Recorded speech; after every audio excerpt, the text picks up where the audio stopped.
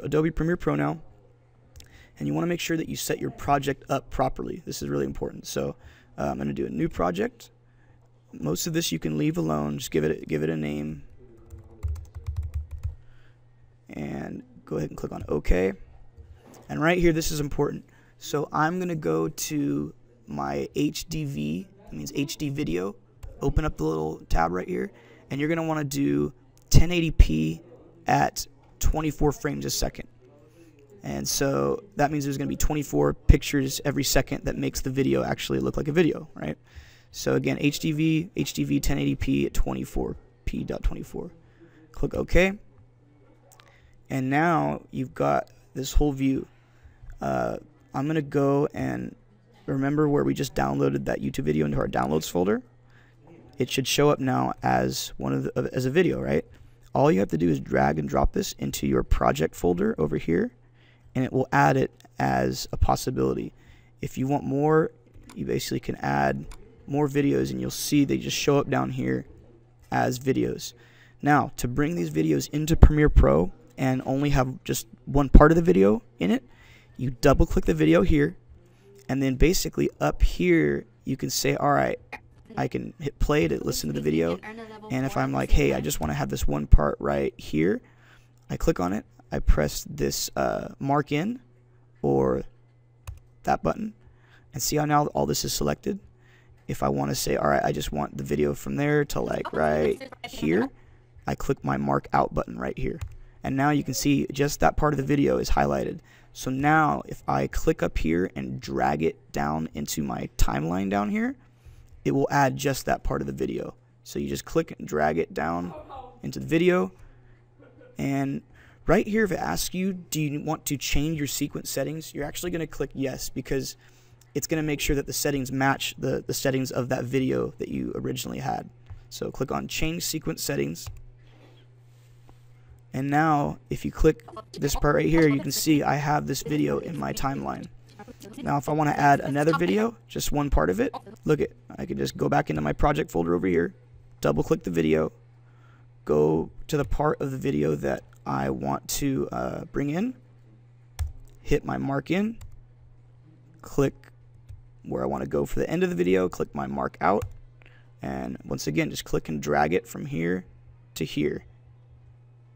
And now you can see that basically it's going to now go, if I click the space bar right now or hit the play button right here, it's going to play this video, Friday, January 20th. and then right where it goes over, boom, it switches to the next video.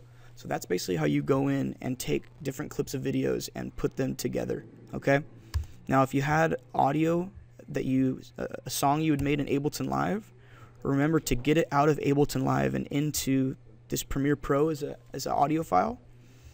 You basically need to export that audio from Ableton, and I'll just show you real quick again how to do this. Say you've got a song and you want to export it.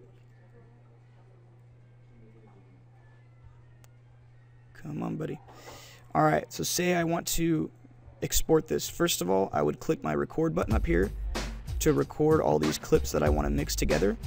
And so right now, anything that you guys hear is being recorded to my final track for Ableton Live.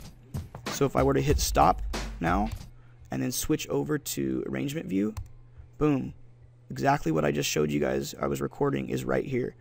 And so I then would just either drag and select it all, or Control A on my keyboard, Control plus A to select all. I would go to File, Export Audio, leave all these settings alone, click Export, and I could save it in my music library folder, and let's click on save. And now that that's saved as an audio clip, look at, I can go into my Premiere Pro project, open up my folders again right here, and I'm going to go to what I saved this one in my music library, music, and there it is. And so now I can just like the video, I can drag it into here. So now it's in my project folder, and now I can say, alright, I can either drag the entire audio clip down under an audio track in the timeline, or if I just want to do one part of it, I double click on it right here, and I say I just want this one part of the audio to be in this video. So go in, mark it out, and then drag this into here. I think it's not going to let me because this is there. Delete that. Drag it in. See how I did that? So I just went right here, dragged it into my video. And of course, later on too, you can also edit audio clips by opening them up right here, and you can hover over them where you see that little icon. You can click and drag it to cut off other parts of the audio, or if you want more of the clip, you can click and drag it out to make it bigger. And also keep in mind, if you want to raise the volume of these audio tracks, you click on the little yellow line right there and you drag it up or down to lower the volume on it. And you can do the same for, see this audio right here? This one is connected to this video. And so if I want to lower or raise the audio of that one, I go to the yellow line and drag it up or down. Also, if you, for whatever reason, want to move a video clip in your timeline later, move it around, see how the audio goes along with it down below? Say I want to detach that audio from the video, you just right click on it and click on, where are you? Unlink right here. So unlink. Now I could technically click on this audio from the video and move it. And if I just wanted to keep the audio from this video, I could just delete the video, and now I would just have the audio from it that I could then mix with another part of this different video that I had in here. So again, basically you're just going to mix different clips of your video together to get it going. And on the next tutorial, I'll show you how to bring in a custom logo and make a intro for your video. Good luck out there, guys.